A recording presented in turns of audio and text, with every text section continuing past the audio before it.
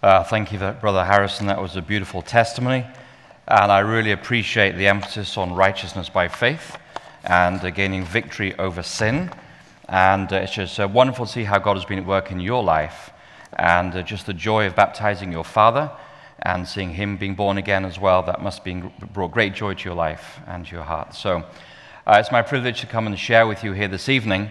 And I'm going to be talking, really kind of following on what Brother Harrison was talking about. We didn't plan these talks together, but as we come through what I want to share tonight, you'll see that we're both kind of following along a very similar theme, which is essentially that to be saved, we are to receive the righteousness of Jesus Christ. And so I'm going to, I had 3 parts to tonight's talk, but it's cut down to 2, so I'm going to just talk about Satan's complication and God's loving resolution. And this is how it relates to the sexual revolution happening all around us here today. I invite you to bow your heads with me and invite the presence of the Holy Spirit once again. Heavenly Father, as we gather here tonight in this house of worship, Father, I want to thank you that you did not send your Son into the world to condemn the world, but that through him the world might be saved. And so, Father, tonight we ask for the presence of your Holy Spirit. Jesus, you promised, if we ask, we shall receive. And so tonight we're asking that you will give us the gift of your Spirit, Father, not just to be present, but to transform and renew our thinking, to soften our hearts, to bring us conversion and conviction afresh, and to lead us in the way of life everlasting. So, Lord, speak through me and speak for me. This is my prayer in Jesus' name. Amen.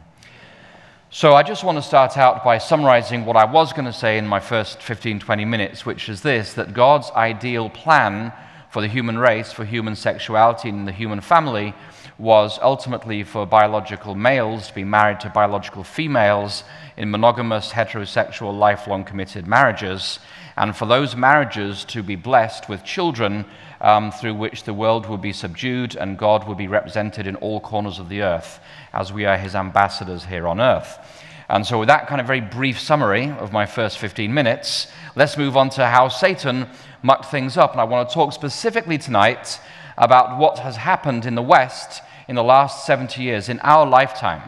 And so I want to talk about Satan's complication, how Satan brought through a spanner in the works in the West to take us from being societies based on a Judeo-Christian foundation to societies that are based on something very, very different. And we're going to see how this leads to the paradox of the modern LGBTQ movement and the philosophy of despair that our modern Western young people are inhabiting today. So we want to go back to France, which is, speaking from an English perspective, all right, I may be biased in this, but some good things did come out of France. That was William the Conqueror, because he left France but in 1066. But if we go back to the 1960s, there were some French existentialist philosophers.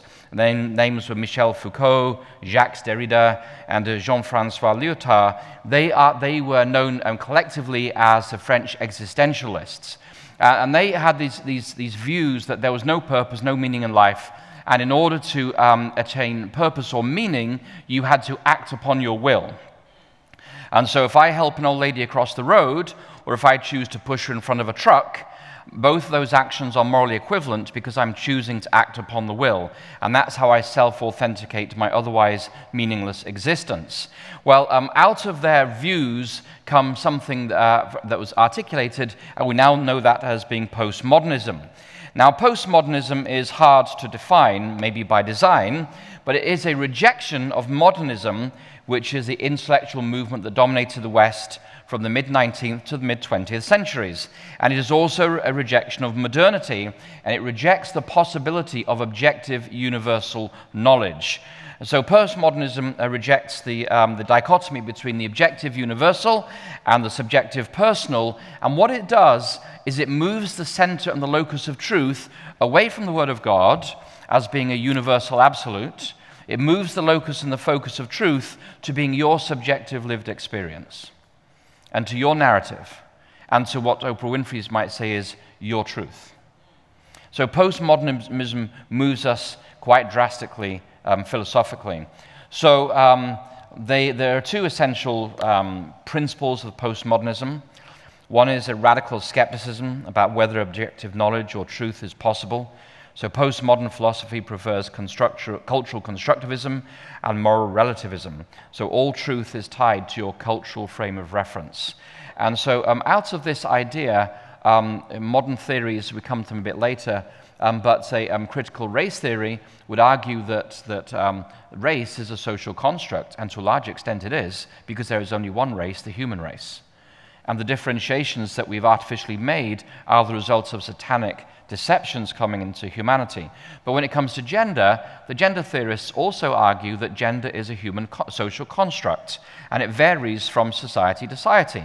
And some gender societies may emphasize 2 genders, and some may emphasize maybe 20 genders.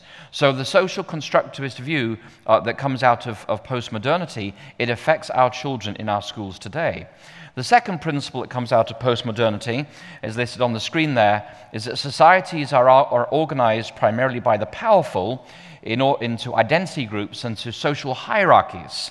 And we know this is to a large extent true, but those hierarchies only serve the interests of the powerful and the elites, who in turn define what is knowledge and what is acceptable behavior and what is acceptable knowledge and what you can and cannot say within that given society. And so out of that principle, later on, we have the principle of intersectionality, which is a subset of critical race theory. So these are the 2 driving principles of postmodernity. Now, there are 4 implications to this. One is that all meaningful boundaries are to be problematized and blurred, because allegedly all boundaries only serve the powerful and the elites in society, and they exploit the oppressed. And so that is why we've seen in the last 70 years in the West a blurring of almost every boundary that we know of. And it's interesting that in the flood, in creation, we realize that life is possible because God made distinctions between the water above and the water below, between the land and the sea, between night and day, and between male and female. And life is only possible with those distinctions. And in the flood, God erased the distinction between earth and sea and water above and water below, and most life came to a shuddering halt. Now, we sociologically cannot change night and day, we cannot change earth and sea, we cannot change water above and water below, but we are doing our best to dissolve human society now in the West by blurring the boundaries between male and female.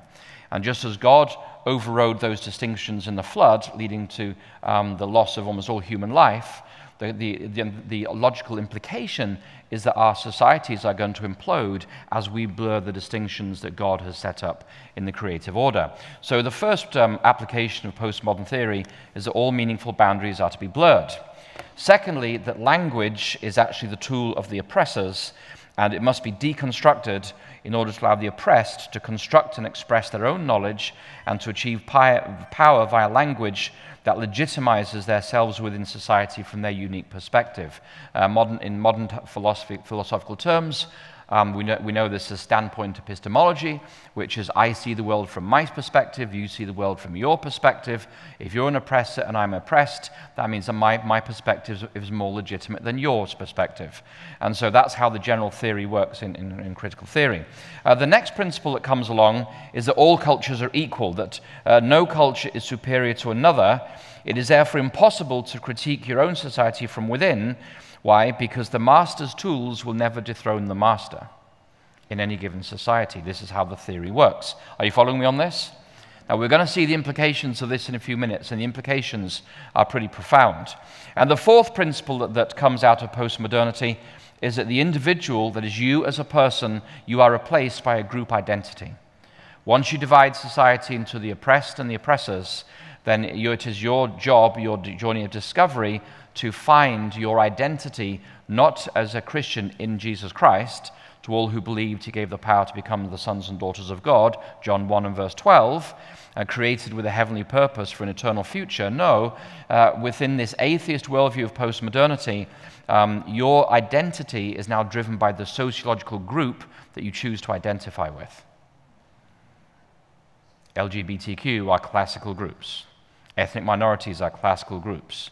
Religious minorities are some other group identities that are out there. There are many group identities, and some group identities are viewed as inherently good, and some group identities are viewed as inherently evil. That's how these hierarchies of privilege and oppression work within postmodernity and modern-day critical theory. Now, postmodernity comes out of a disillusionment with what happened in Europe in the 1910s, about 1945, World War I and World War II.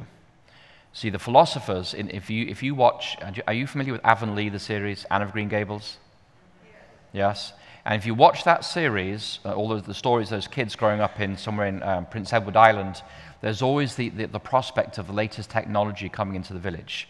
The telephone arrives, indoor toilets arrive, heating arrives, the vehicle arrives. And the theme throughout that series is that technology is bringing inevitable human progress. And that was the idea in the West all up until 1914.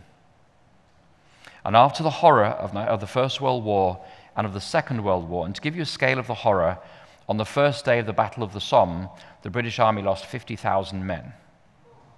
50,000 men. More than we lost, I think, almost the same as Vietnam, maybe, from America. The Brits lost that in the first day. The scale of the slaughter was horrendous. And so postmodernism represents a disillusionment with the promise that technology will improve humanity's existence. Rather than improving us morally, all that technology does, it gives us the means to kill each other more efficiently. And so there was a disillusionment with technology. There was a disillusionment with democracy, because democracy led to Adolf Hitler. It was a disillusionment with Karl Marx, because that led to the horrors of the Gulag under Stalin. And there was a disillusionment with technology in general. And so this postmodern theory or philosophy that has overtaken the West to a large extent today, it represents a loss of meaning and purpose, and is essentially a philosophy of despair at the underlying human condition. It's a philosophy of despair. That with all our advancements, all it means is that we just become more wicked. The more we advance sociologically, economically, politically, or technologically, all it does is it increases our capacity for evil, and it does not result in a change of the human heart, so we actually care for one another within our societies. And so postmodernism is a reaction to the horrors of what happened in Europe in the 1910s through to the 1945 and the end of World War II. In postmodern theory, nothing has purpose or meaning. Now, this is the dominant philosophy in the West today.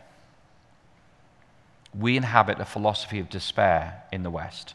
All the subsets of postmodernity, such as logical positivism, the other things that branch out from it, these are attempts to find meaning within a philosophical world that denies the possibility of meaning. And this is the philosophy that is in our schools, it's in our culture, it's in our movies, and as we're going to see, it's in the music that our young people are listening to. It's a philosophy of despair where nothing has meaning. Now, in the divine creation, creation is filled with a divine purpose. We heard earlier this week that God created humanity not so that we're not just the climax of humanity, but we serve a broader purpose.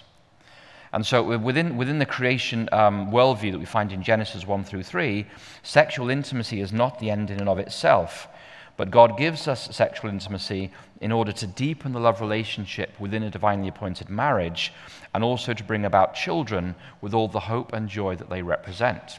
And it is in having children that we gain a deeper appreciation for our Heavenly Father. You know, when you have children, you start to learn the meaning of sacrifice and self-denial and doing good for somebody else. When you have children, you start to understand how God views you. That as I go astray growing up, and my parents prayed over me and wanted the best for me, and when you have children and they start going astray and you're praying over them, you start to get a glimpse of the Father in the parable of the prodigal son. And so God gives us children in order that we might better appreciate God's love and his grace for each one of us. And so in the divine way of thinking, in the worldview that we have from Scripture, the sexual act is not an end in and of itself. It is a means by which God reveals things to us about ourselves. It is a means by which the marriage is strengthened and deepened. It is a means by which we have children, we propagate the human species, and we subdue the earth and have dominion on the earth. And it's also the means by which God grows our characters and fits us for eternity. So there are many purposes in the biblical model for the sexual act that go way beyond the sexual act itself. But from a postmodern perspective, nothing philosophically has purpose or meaning or an end goal. Therefore, the sexual act is the end in and of itself. It doesn't lead to anything because nothing intrinsically leads to anything in postmodernity. The sexual act is the end in and of itself. Now, what does that mean? Well, that means that the sexual act has the most intimate expression possible of yourself, thus becomes the end in and of itself, which is why there is a fierce focus on sexual identity for modern man, because without it, man is nothing. It's the ultimate expression of you within a postmodern worldview in which we now inhabit, and therefore there is nothing beyond that. So your sexual identity now becomes the locus and the focus and the center and the grounding of everything that is important in your life. Are you following this? Okay. So modern man is caught in an impossible paradox. The search for meaning of modern man comes within our rejection of God's plan for human sexuality. And the search for meaning within the LGBTQ movement is denied by the sexual revolution's underlying philosophical premise, which is that postmodernism is true, that nothing has intrinsic meaning, that life has no meaning or purpose, that life is futile. So ultimately, this is the tragedy of what we see on the streets of America today. Postmodernism is the cradle of despair that gives birth to the sexual revolution. And the search for meaning in the sexual revolution is denied by the underlying philosophy of despair. It's a tragedy. It's an absolute tragedy. People are searching for meaning within a philosophical worldview that denies the possibility of meaning. And we're going to plumb ever greater depths of physical activity and physical depravity, trying to find that satisfaction. But as Mick Jagger sang, you can't get no satisfaction. There is no satisfaction when you philosophically inhabit a universe that denies the possibility of meaning or purpose or an end goal to anything. And so the frantic, the frenetic, the almost despairing madness of the rush into the sexual revolution is the attempt to find meaning on the part of young people today who may or may not realize it, may not be able to articulate it in such a way, but the entire sexual revolution from the 60s onwards was birthed by a philosophy of despair. This is the tragedy of the human condition in 2020's America. It's an absolute tragedy. Now, any philosophy of despair cannot last for long. Postmodern theory mutated in the 1990s to focus on power societies in society, out of which arose a number of what we call critical theories. Those are listed in no particular order. Post-colonial studies was one of the first to come out. Critical race theory started at Harvard with Professor Bell. Disability and fat studies, LGBTQ studies, queer theory, and the dominant version today is critical gender theory. Now, this is an atheist perversion of God's divine intent for humanity, born of a philosophy of despair that is destroying children and young people worldwide. We're involved in a spiritual battle here. It isn't just a battle between the French philosophers of the 60s and Jesus Christ from 2,000 years ago. Every temptation from Satan is a lie. All these thoughts that are put into young people's minds are coming from Satan. This is a spiritual battle between Christ and Satan for the future of our young people and the young people of America. And it's not just a matter of counseling, and it's not just a matter of therapy, it's a matter of rebuking the demons that are driving this process in the individual's life. Because we're involved in combat with Satan for the eternal futures of our young people. To be created in the image of God means, among other things, that we have the ability to reproduce. The 4 stages of transition are the social, such as the pronouns, the psychological, to overcome inherited transphobia, as it's called. The 3rd stage is the hormonal transition, by which you will never have children again. And the 4th stage is the surgical transition, the top and bottom surgery, as it's called. And once you go down that path, there is no coming back. You can never regain the ability to have children and to be engaged in reproduction or even normal sex life, or any kind of sex life, once you've gone down that transition. Now, if the ability to reproduce is a gift of being created in the image of God, then mutilating children actually recreates them in the image of Satan, because angels cannot reproduce. So we're defacing the image of God in his creation and churning out young people who now bear the image of Satan in their bodies because they've lost the ability to reproduce. They have no impact on mental health, emotional wellness, and they have a lifetime of expensive medical bills to look forward to. This is a satanic battle that we're engaged in. It's Christ against Satan. It's the great controversy being lived out in every psychotherapist or physician's consulting room today. But nothing, as we say, nothing happens in a vacuum, and there is a loving resolution to this problem. No person remains uninfluenced by the external forces that shape our society.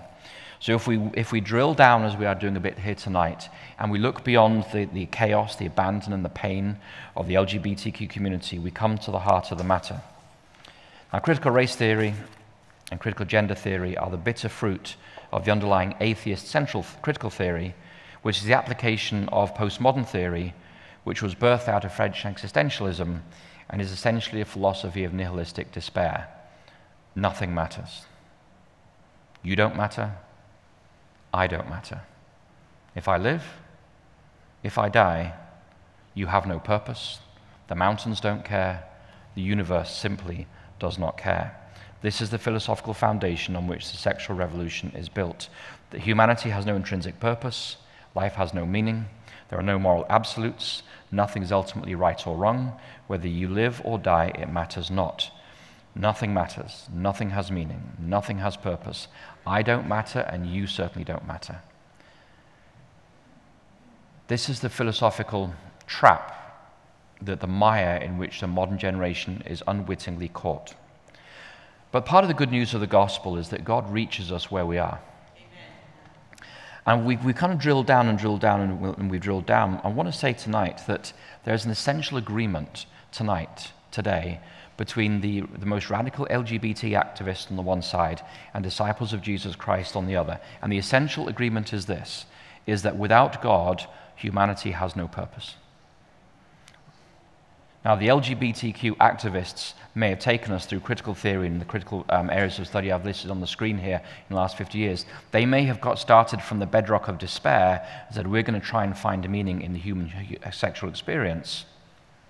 But if your entire philosophy is based on a foundation that nothing has meaning, you'll never find meaning in the house that you build. So we can agree with every pride parade marcher today that a life apart from God has no meaning. We're in essential agreement. We're not at philosophical war with you. When we drill down to philosophical bedrock, we agree 100% with the sexual revolution. You ain't going to get any satisfaction in what you're doing if you're built on a foundation of futility and despair. So there is essential agreement between Christians and LGBTQ activists today. Without God, our hopes, our dreams, our loves, our successes, our failures are intrinsically meaningless. And we can all agree on this. Without God, the philosophy of despair that haunts the modern LGBTQ movement haunts the heart. Now, I grew up in England, so I'm going to quote an English pop song here. You've heard of, maybe some of you heard of the rock group Queen. They had a lead singer called Freddie Mercury. He was dying of AIDS. He sang at the Live Aid concert in 1985. He died of AIDS shortly thereafter. And pretty much one of the last albums they released had a song in it called The Show Must Go On. And I want to read the lyrics to that song because this perfectly captures the dilemma that the sexual revolution finds itself in. The song goes like this. Empty spaces, what are we living for? Abandoned places, I guess we know the score. On and on, does anybody know what we are looking for? Another hero, another mindless crime, behind the curtain in the pantomime. Hold the line, does anybody want to take it anymore? The show must go on, the show must go on. Inside my heart is breaking, my makeup may be flaking, but my smile still stays on. Whatever happens, verse 3, I leave it all to chance. Another heartache, another failed romance. On and on. Does anybody know what we are living for? I guess I'm learning. I must be warmer now. I'll soon be turning round the corner now. Outside, the dawn is breaking. But inside, in the dark, I'm aching to be free. Now that became, and it still is, one of the most popular rock anthems that are sung in rock concerts around the world even today. The show must go on. It is often played near the end of rock concerts. Many of Queen's rock songs are designed to be sung by 80,000 people in a stadium. This is one of their most famous songs, The Show Must Go On. And they wrote this when Freddie Mercury, when they were recording this song, he could barely function in the recording studio. He was about to die from HIV/AIDS-related complications. And so, that's where we are as our modern society. Just look at the last line of each verse. Does anybody know what we are looking for? Does anybody want to take it anymore? Does anybody know what we are living for? Inside in the dark, I'm aching to be free. This is the anthem of a doomed generation, of a doomed philosophy that says to our young people, there is no purpose, there is no meaning. Nothing is right, nothing is wrong. Do what you can, eat, drink, and be merry, for tomorrow you die. And then you see what happens after that. But the truth of the matter is, we all yearn to matter, do we not? We yearn to see and to be seen. We yearn to hear and to be heard. We yearn to accept and to be accepted.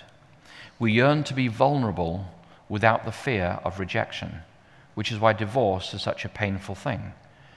It's okay if a work colleague doesn't like you, but if your spouse of 20 years turns their back on you, that cuts you to the very core because they know everything about you, and they're saying you're not worth staying with. That's why divorce is so painful for so many people. And beyond that, we yearn to love and to be loved. And so the cry of the human heart is such fundamental odds with the philosophy of despair that gave birth to the sexual revolution is unheard today by an uncaring universe.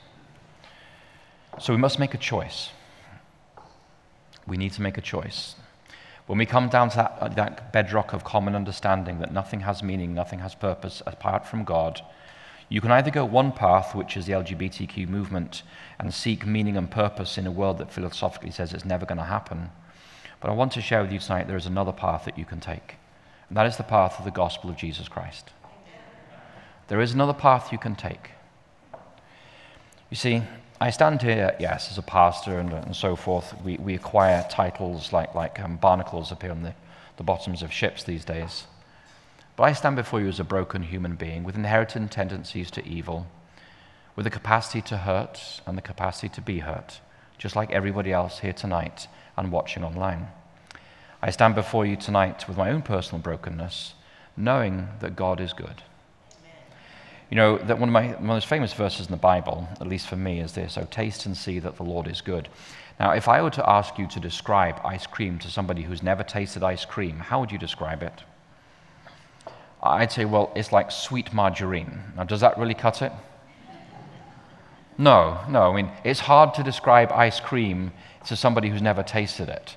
Now, children all around the world, if you give them an ice cream cone, they know, whatever culture they're from, they know they have to lick it. You know, I've never seen a child take a pair of chopsticks or a spoon to an ice cream cone. It's instinctive. We all love, most people love ice cream.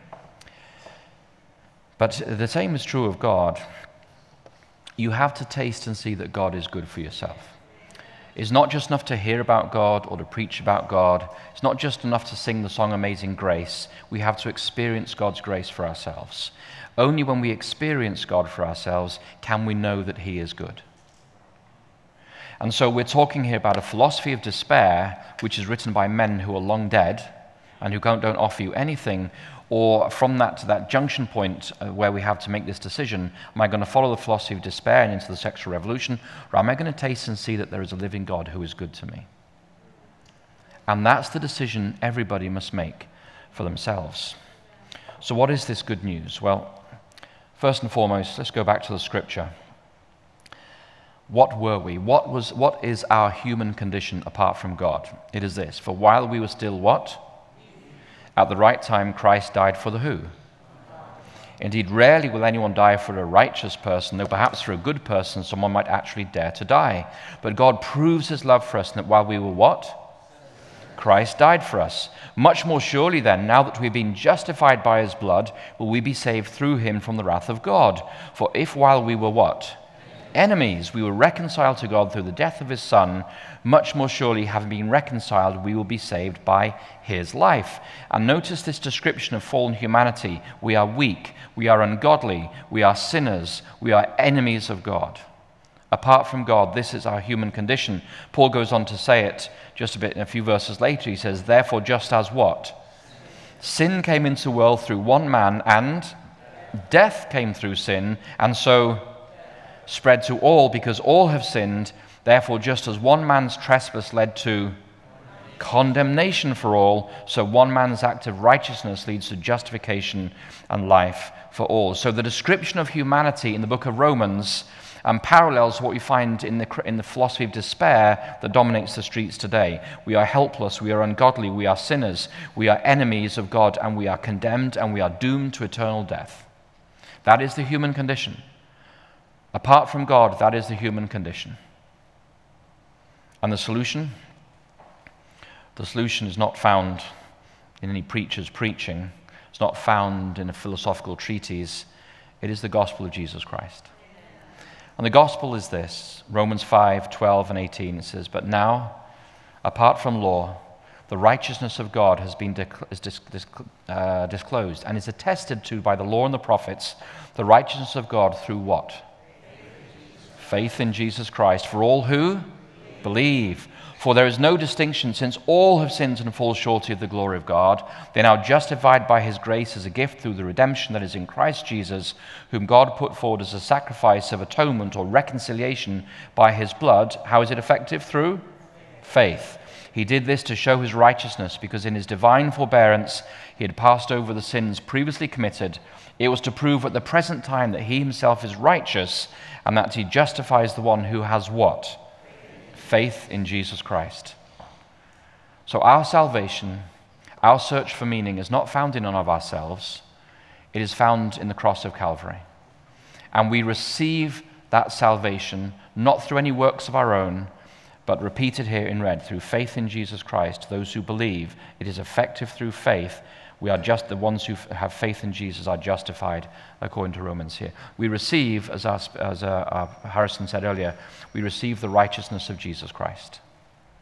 We receive his righteousness by faith as the foundation for our salvation. So what happened on Calvary? Well, according to the Apostle Paul, on Calvary, you were justified, that is, you were declared righteous. That is, innocent of all the wrongdoing of your life. We were reconciled to God. On Calvary, God proved his love for you and for me, or some versions say he demonstrated his love for you. On Calvary, Colossians 1:20, God made peace with fallen humanity, reconciling all things, including me and you, unto himself. On Calvary, we were redeemed as we were bought back from slavery to sin, the wages of which is eternal death, and we were completely forgiven by God. We were crucified with Christ, who became a sin for you and I, and he died in our place. Because of Calvary, to those who receive Jesus Christ and his death by faith, our sin is taken away and the guilt. We are released from the sins of our past. We may consider ourselves, as of today, dead to sin, the wages of which is death. We are no longer subject to the second or the eternal death that the scripture talks about. Satan no longer has authority or power over you. You are free from the fear of death, you are free from slavery to sin, and you are free from slavery to Satan himself. We were healed on Calvary of our sin condition, and we are no longer condemned. We are now friends with God, and for those who are in Christ Jesus, there is therefore no condemnation. Beautiful promise from the book of Romans there. This is some of the beautiful stuff that happened on Calvary. He didn't just die for us. A lot of things happened on the cross of Calvary. And we receive this by faith. It is not based on my salvation, your salvation is not based on the fact that I confess. Confession is a gift that God gives us. Repentance is a gift that God gives us when the Holy Spirit moves upon our heart. But the basis for your salvation and my salvation is the death of Jesus Christ on Calvary. Our part is to receive the righteousness of Jesus by faith, to trust that what he did on Calvary was for me and for you, to trust that his sacrifice is, was, and always will be all sufficient to provide the grace to cover all my sins in my entire life. Now, because of Calvary,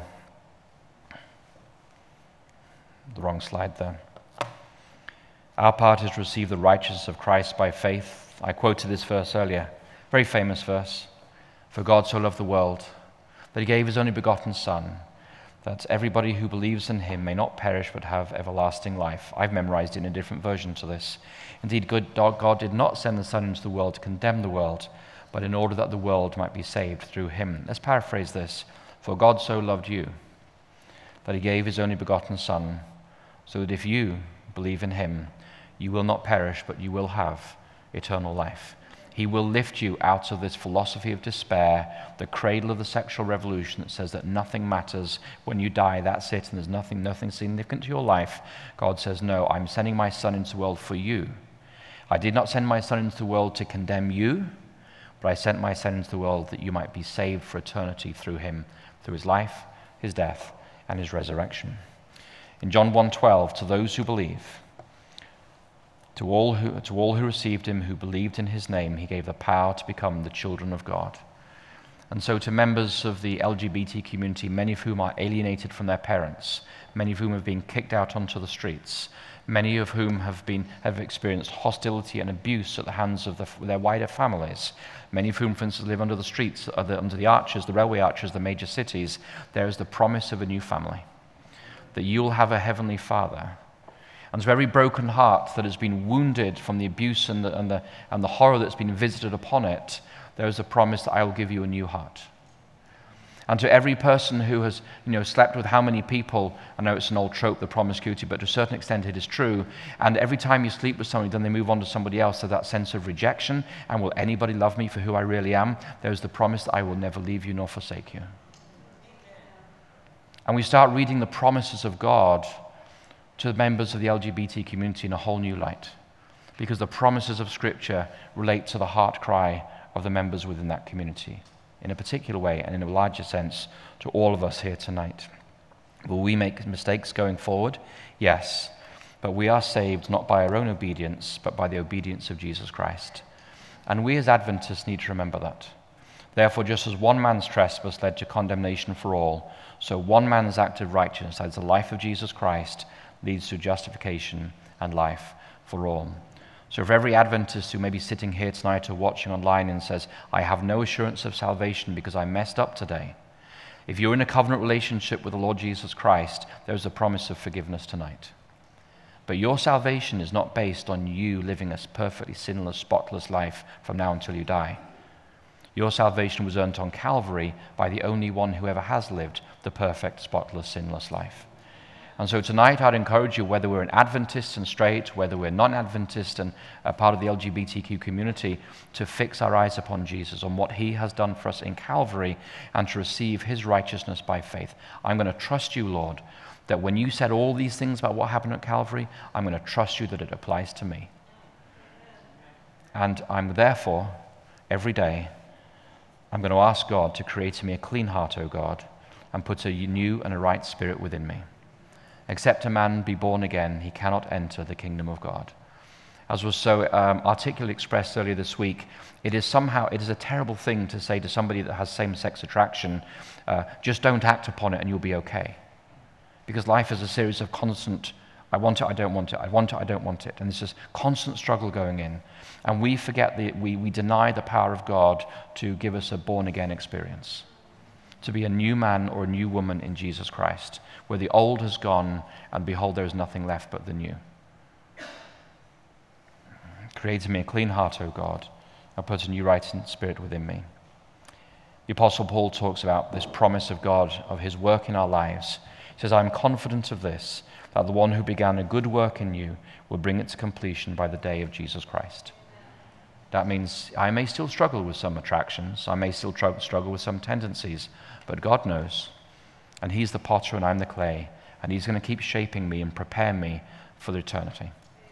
And because only he knows my future, he's going to prepare me and shape me so that when I eventually do die, I know my name is in the Lamb's Book of Life, because I'm a work in progress and he's responsible for getting me across the finish line, not me. We daily ask for the mind of Jesus Christ. The Apostle Paul said it this way, let the same mind be in you that was in Christ Jesus. And we could talk a lot about this, but essentially, to have the mind of Christ is to be filled daily by the Holy Spirit. As Harrison said a few minutes earlier, we do not teach once saved, always saved as Adventists. We teach from Scripture that you are once saved and then you are daily saved. Every day we surrender our lives to the Lordship of Jesus Christ.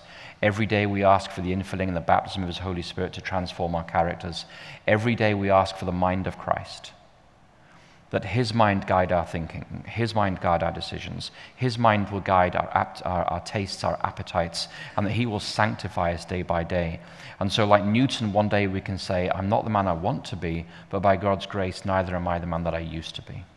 And we can all see that progress in our lives as we draw closer to Jesus and we keep our eyes fixed on Him.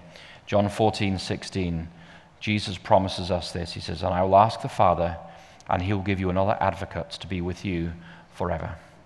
It's the promise of the Holy Spirit to all who ask in the name of Jesus Christ. And that Holy Spirit does many things in our lives, but one of the things He does is He fits us for heaven above. He changes our characters, changes our aptitudes, changes our appetites. So the Apostle Paul can go on to say, but now you've been freed from sin and enslaved to God. The advantage you have is sanctification. That is today. The end is eternal life. For the wages of sin is death, but the free gift of God is eternal life in Christ Jesus our Lord. So we have to make a decision, don't we? When we drill down to the philosophical foundation of the sexual revolution and the LGBTQ movement, it's essentially a philosophy of despair. Nothing has meaning. Nothing matters. Freddie Mercury sang it like that. Let me just put on the screen. Those 4 lines there are almost the anthem for modern Western youth. Does anybody know what we're looking for? Does anybody want to take it anymore? Does anybody know what we're living for? But inside in the dark, I'm aching to be free. And this cry of despair, the search for meaning, the search for identity, the search for significance in our modern society is expressed through the plethora of sexual identities that are popping up all over the place. It's the cry of the human heart for meaning and purpose, the desire to be loved and to love, to see and to be seen, to accept and to be accepted, to know that I matter. And the tragedy of the pride parades of the Western world today is that nobody's going to find it where they're looking for today. So we can choose. We can either go down the path of the sexual revolution, and we're going to find ourselves caught up in this paradox. I'm looking for meaning within a philosophy that says meaning is not possible. Or tonight I can accept the gospel of Jesus Christ, and I receive His righteousness by faith. I receive the righteousness of Christ by faith, and I receive the gift of eternal life. Moses put it this way. He says, I call heaven and earth to witness against you today that I have set before you life and death, blessings and curses. Choose life so that you and your descendants may live. God is not willing that any should perish. God is not willing that any should perish regardless of what they say their sexual orientation or their gender identity may be. God did not say that eternal life was only for the heterosexuals in straight marriages. He wants eternal life for every member of the human race, including me and including you. And He's made it possible for every member of the human race to turn from a philosophy of despair to turn to a philosophy of life. He's made it possible for all of us to drink freely of the water of life, that we may have love and joy and hope and peace and gentleness and self-control within our characters. The things this world cannot give us. You cannot buy it in Walmart. You cannot buy it in Amazon. These are things only God can give. It's the fruit of the Christian experience. It's not just I have a hard life today, then I look forward to eternity tomorrow. God says, I will transform your experience of life today. Your life may be black and white. I'll turn it into glorious technicolor. And so God says to us tonight, choose life, whoever you may be, wherever you may be, regardless of your past, regardless of the philosophy that you were raised with, regardless of who you've slept with or want to sleep with. God is still appealing to you tonight. Choose life, so that you and your descendants may live. It's a beautiful appeal from the Lord Jesus Christ. Choose life so that you may live. It's open to all. So I want to invite you tonight. Our time is almost up here, but I invite you to bow your heads with me. If you're watching online, I would like to invite you to bow your heads with me. And we're just going to invite the Lord Jesus Christ into our lives tonight. Jesus, I've heard a lot about you. Sometimes you're a swear word. Sometimes, Jesus, people have whacked me over the head with your name. But Jesus, tonight, I want hope. And I want meaning. And I want forgiveness. I want the shame washed away. And I want purpose and a future with hope. Tonight, Lord Jesus, I'm sorry for the mistakes I've made. And what you did on Calvary was for me. And I accept it by faith tonight. I'm going to trust you, Jesus, that when you come again, you're going to come looking for me. Tonight, Lord Jesus, give me your mind. Fill me with your Spirit. Guide me in the path I should walk. Grow me and wash away the works of the flesh and replace them with a beautiful harvest of beauty and joy in my life. Tonight, Jesus, I'm that lost sheep, and I'm coming home to you, the lost shepherd. Thank you for loving me. Walk with me from this day forward, and when you come again in the clouds of glory, Jesus, please look for me. In your holy name I ask. Amen.